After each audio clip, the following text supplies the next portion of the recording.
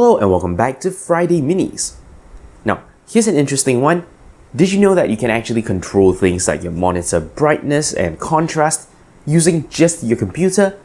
That's right, you don't actually have to fiddle around with the on-screen controls of your monitor if you find that, a little bit slow or clunky. Instead, all you need is to have the right software installed, and as long as that sends the relevant messages along to your monitor, you will be able to control it. Now, this may not sound very interesting to you. This may be something that you've been doing with HDMI for a long time, right? It seems like a fairly standard feature. But as it turns out, this actually dates way back, way before HDMI.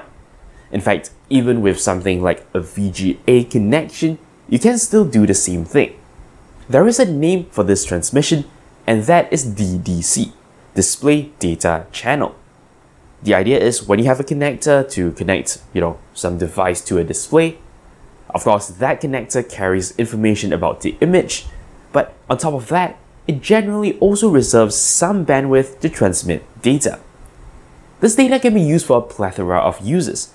For example, if you're using, say, again, VGA monitors, when you plug it in, your computer knows the brand, the resolution settings of your monitor.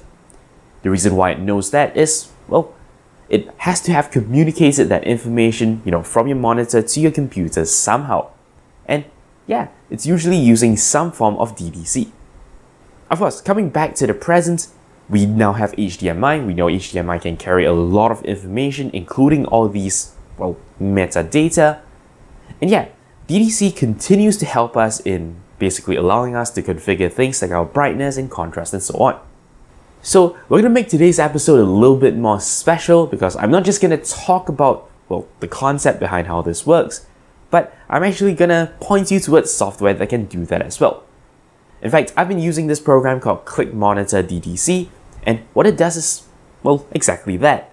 It allows you to set your brightness and contrast using, pretty intuitive sliders, and it even has a system tray icon which, if you bring your mouse over it and you scroll your mouse wheel, you can easily change the brightness as well. This is particularly useful for me because my monitor has pretty strange controls. It's at the back and it's like a little rocker joystick thingy. It's fairly unintuitive to use. So with software, I don't have to actually fiddle about with the hardware controls on my screen. And yeah, that saved me a lot of time. So there you go. DDC stands for Display Data Channel, and it's something that you can use on your own computer. Of course, assuming you're not using a laptop. That's all there is for this episode of Friday Minis. Thank you very much for watching, and until next time, you're watching 0612 TV with NERDfirst.net. Thank you very much for watching. If you like my work and are feeling generous, you can shoot me a one-time donation on PayPal or sign up for a recurring one on Patreon. Of course, you can simply like, comment, and subscribe. You know the deal. For more videos, links to my channel and a related playlist are on screen. Thank you for your support.